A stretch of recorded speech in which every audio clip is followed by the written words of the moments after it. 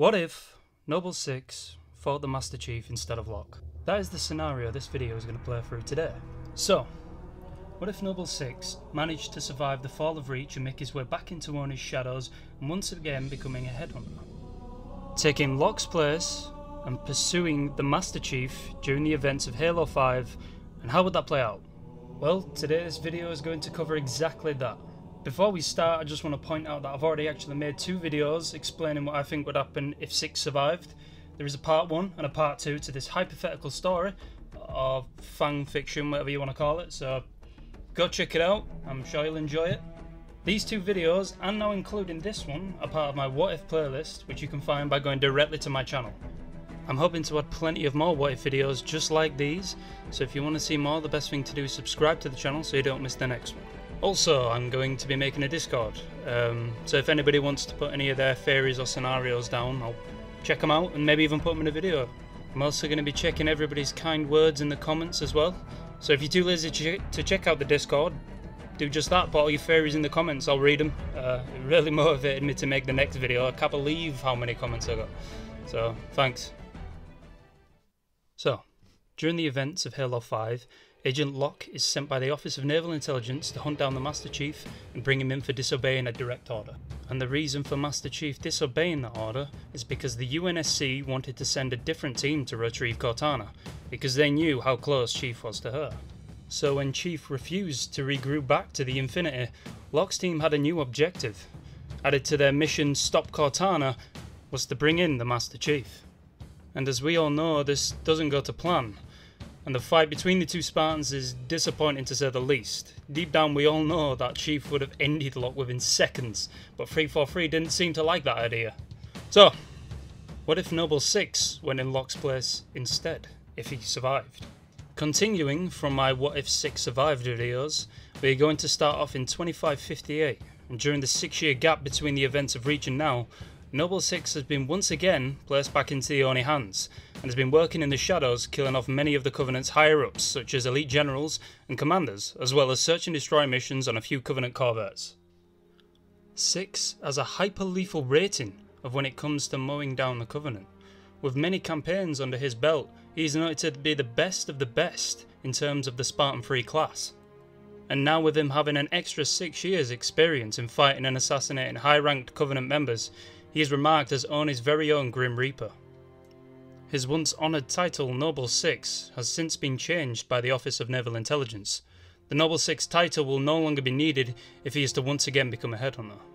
If you didn't know what a headhunter was a Spartan that were designed to kill and assassinate high-ranking members of Covenant or insurrectionists normally working in teams of 2, such as the two Spartan 3 headhunters you're seeing on screen right now, known as Spartan Jonah B283 and Spartan Roland B210. A lot of headhunter teams are putting in missions just like this one, deep behind enemy lines, and either sabotage or assassinate high-ranking Covenant members. The new call sign for Spartan B312 was now Reaper 1. The Spartan still honours the fallen members of Noble by carving the number 6 into the back of his helmet. But since we all know him as 6, I'm going to refer to him as just that, so it doesn't confuse anybody. However, after all them campaigns against the Covenant that he had successfully completed, his biggest challenge was yet to come, maybe even more difficult than the fall of Reach. 6 is standing in a large dark room. In front of him is a raised semicircle shaped table, and at the head of a table a woman sits in a dark uniform, with Oni's insignia stitched into the uniform. 6 instantly recognises her to be Admiral Seren Osman, the Commander-in-Chief of the Office of Naval Intelligence, and a former Spartan 2 herself. To the Admiral's left and right was 2 other Oni officers, but 6 wasn't familiar with either of them. Spartan B312, we have called you here to say congratulations for taking out Jewel and Dharma. You have not only done Oni a huge favour, but also the UNSC, and aiding them in the fight against the Covenant Remnants faction known as the Didact's Hand. The war has taken a huge leap in coming closer to its end, thanks to you. But you're not just here for a thank you, Reaper 1, and I imagine you've already guessed that. You're here because there is a far greater assignment for you. This one could depend on the fate of humanity, which is why I have called you in personally. It's an honour, Admiral, 6 says with a slight head nod. Well, Spartan, now I must ask for something much more difficult from you. We had some Spartan 4s in mind, 3 of which recommended by the UNSC, but personally I don't think they would be up to the task. Captain, please show him the briefing. The officer on the right of the Admiral speaks up. Spartan, you are assigned with stopping and bringing in Blue Team. A large blue hologram of Master Chief along with the Blue Team appears in the middle of the room. The Master Chief has complete control of Blue Team and has ordered them to follow him into retrieving Cortana himself. I'm sure you're aware of how dangerous this rampant AI is. Yes, sir. You will have complete freedom with choosing the equipment you need in taking down the Master Chief, so take whatever you feel is necessary to do so. The UNSC has given us their full support on the mission, and you will be posted alongside the UNSC Infinite. The Quartermaster station there will be waiting with your requisitions for the assignment. You will also be given an Oni Pelican equipped with the best stealth technology Oni's engineers have to offer. The pilot is also an Oni agent. I don't want to risk the UNSC losing this expensive piece of technology. There's a Pelican waiting outside that will take you to the Infinite. Any questions? Negative, Captain. Then you are dismissed, Reaper 1. Admiral Osman speaks up. One last thing, Spartan. This is not an assassination assignment. I want this entire team unharmed. I've seen what you can do, and I'm trusting you to get this done. You've got not only us, but the UNSC watching too. Don't let either of us down. Good luck, Spartan. Understood, Admiral. 6 turns and walks as a door opens in front of him. The light bleeds into the dark room from the illuminated corridor in front of him. The Spartan slips his grey helmet back on and makes his way down the corridor towards his ride to the Infinite. The Oni captain turns to Admiral Osman. Are you sure you can do this assignment alone? 1 Spartan against 4 Spartan 2s. The best soldiers humanity has to offer, and you're sending 1 against 4. Admiral Osman replies. Captain, that Spartan has made entire Covenant corvettes disappear, and even wiped out some of the Covenant's silent shadow special operatives. There's nobody else that could do the job correctly. That Spartan has been sent on countless suicide missions even before the fall of Reach. Numbers are not everything, Captain.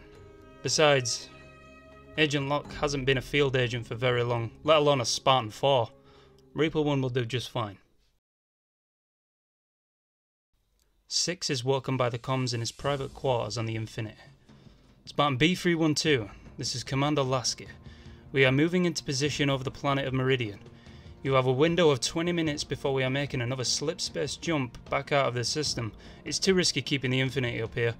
If Cortana's down there, you better be quick. Lasky out. 6 stands and dresses himself in the Mjolnir undersuit, making his way out of his room and down the corridor to find an elevator that will take him to the Quartermaster. Riding the elevator down, 6 recalls what he requested from the Quartermaster to have ready for his assignment. 1 M60 Magnum pistol. 1 M7 silenced SMG. 2 EMP grenades. 4 armor locking restraints. Mjolnir Grey Mark 7 armor, designed around the Mark 5 Variety B model armor, and a special request for a Covenant camouflage unit. This request he wasn't too sure about. He did know that there were elites assigned here from the Arbiter personally, so if they were here, surely some of their weapons and equipment would be too. I'm sure they wouldn't mind if I borrowed just the one, 6 thought to himself. The elevator came to a stop. The doors opened. The armory was full of UNSC personnel, Marines and officers, Spartan 4s and ODST too. Spartan makes his way towards the closest Spartan configuration station. The engineers ask for his ID as well as his Spartan number. 6 begins standing into the station when the engineer speaks up. Ah, one of them Oni agents. We don't get a lot of U-types around here. The Spartan in Oni's tight grip is rare. I've only seen one over. 6 says nothing as he waits for the engineer to finish fixing the armour around his undersuit. Yeah, you guys really don't talk much, do you? 6 again stays silent as his upgraded Mark 7 helmet is placed onto his head. With a slight hiss, the helmet becomes airtight and makes the armour and the Spartan one and the same. Where is the Quartermaster? 6 asked as he slowly moved off the armour station. First time here? Down that corridor and to the left, can't miss it. Normally filled with armoured goons just like you. 6 looks at the engineer, the engineer's face reflecting back at him off of the silver visor. The engineer uncomfortably states, "Anyway, good luck, Spartan," and walks back towards the configuration console. Six makes his way towards the quartermaster before being stopped by a familiar voice. Six, is that you? Six turns to see a bald man in front of him, with a very noticeable tattoo across his face. It was June, Noble Free. It is you, Six. I knew it was. I thought the armour looked a lot like your old armour, and I see you're back with Oni now too. June points to Six's armour where the Oni symbol is painted upon his left arm. I heard you escaped Reach once you delivered that AI and escorted that ship off the planet. Who would have thought that AI would eventually cause all this trouble though? June looks down in pain. I heard that Carter and Emile didn't make it. I wanted to find out how they went, but I couldn't bring myself to check the reports. June looks back up towards Six and smiles once again. But I'm glad to see you well and working in the field still, Six. I'd love to talk some more with you, but I've got to train these Spartan 4s and show them how a real Spartan's made. I'll see you around, Six. Good luck on your assignment. June jogs back to his trainees. It's strange seeing him without his armour, Six thought, but he was just happy he was alive more than anything. Six moves along to the quartermaster. The quartermaster is sat down at a desk. Behind him are shelves upon shelves of equipment waiting to be given to the correct soldier. Every shelf contained an instrument of war. Six speaks to the quartermaster. Oni, Spartan B312, codename Reaper 1. Reaper 1, Reaper 1, Reaper 1, he mutters to himself as he scrolls through the console. Aha! Here you are. Okay, let me just go get your equipment from the back. The quartermaster walks halfway down the corridor and lifts out a green crate from under one of the shelves. He rolls it down using a pallet truck towards Six. Here you are, sir. Six pops the lid off on the green metal case to find all the gear he needed, even the cloaking device he asked for. He was surprised he had even gotten what he requested, and then remembered who he was hunting. They would have probably given him a full fire team if he asked for one. But Six prefers to work alone. Although during his time with Noble Team he did start to get comfortable, but that's now all a distant memory that he'd rather try not to think about too hard. Six attaches his weapons and equipment to his Mjolnir armour and makes his way towards the Pelican he had requisitioned. The pilot was already in the cockpit waiting for the green light to fly out of the docking bay. This Pelican was no ordinary dropship. It was one of Oni's prototype birds. This ship was capable of stealth technology in line with the Covenant's elite Silent Shadow special optech. Oni sure know how to treat an agent, Six thought to himself. You have permission to leave, pilot. Start her up, Six says.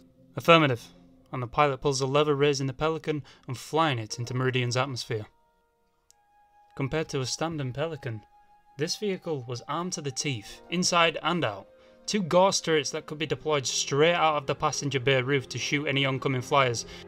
As well as its active camouflage stealth technology, this thing has about as much armour as Mjolnir's armour systems. The Pelican is the true predator in the sky.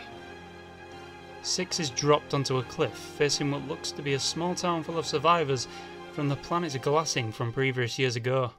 The Pelican then ascends back into the atmosphere again as quickly as it's made its way down here. Nothing sure is fast, Six thought to himself. According to the intel the Admiral had given Six, the Master Chief was last tracked making his way to this planet with the rest of Blue Team.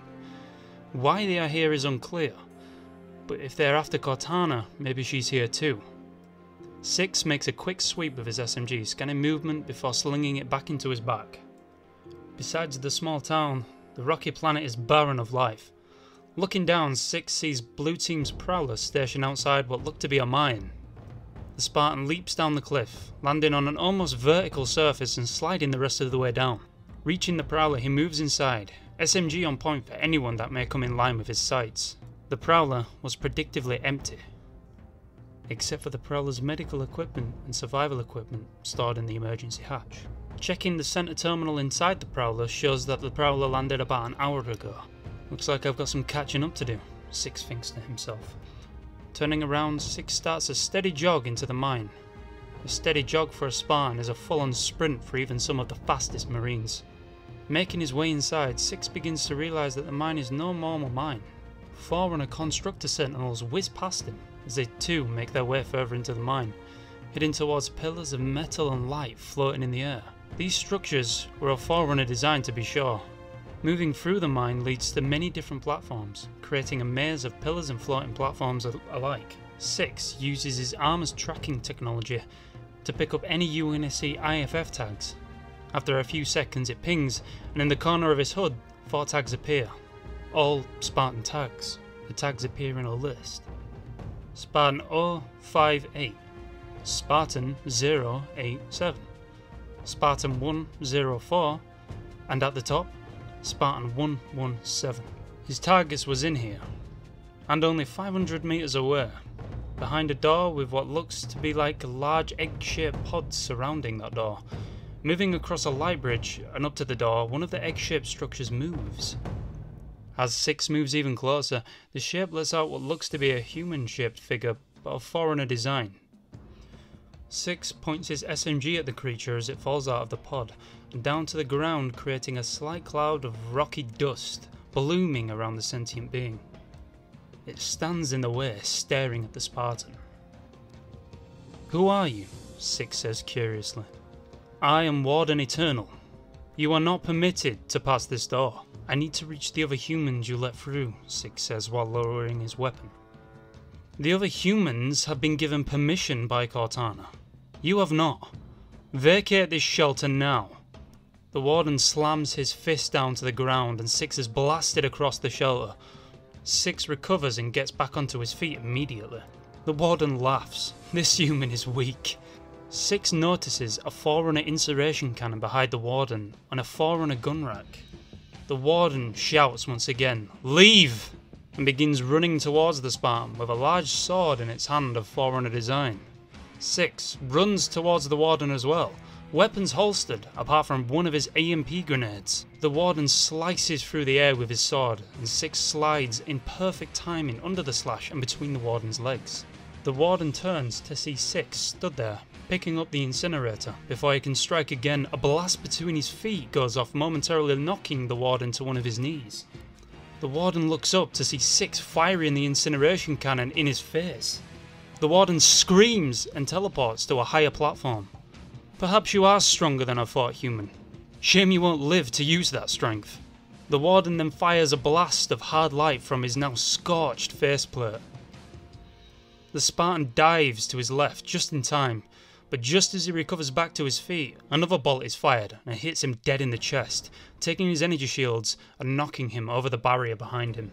The Warden drops back down to the Spartan's level and begins to walk over to the barrier that the Spartan was lying behind. The Warden once again laughs in confidence as he slowly walks over. "I expected this fight to be longer with the fight you have just given me," the Warden chuckles. The Warden thrusts his sword through the barrier at ridiculous speeds, and the barrier disintegrates. The Warden looks past the burnt particles floating away from a once solid barrier. He sees no sign of the Spartan. The Warden looks for another moment before feeling a massive blast to his right leg. The Warden screams.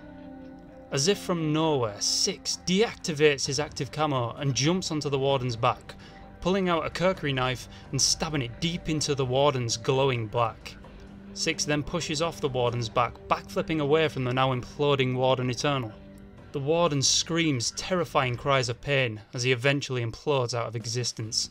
6 moves back over to the now empty blast site where the Warden was once, and picked up his borrowed cursory knife. Looking at it, reminds himself of the Spartan that once carried this weapon on his shoulder. He slots the knife back into his sheath strapped across his torso plating. The door once blocked is now open. "Better keep going, don't want to miss them," 6 thinks to himself.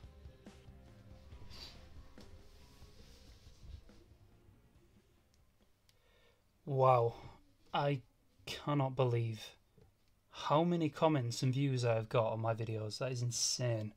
I just keep looking at it and I just cannot believe it. I'm on 198 subscribers right now. That is nuts. Thank you all. Seriously, I'm just shocked.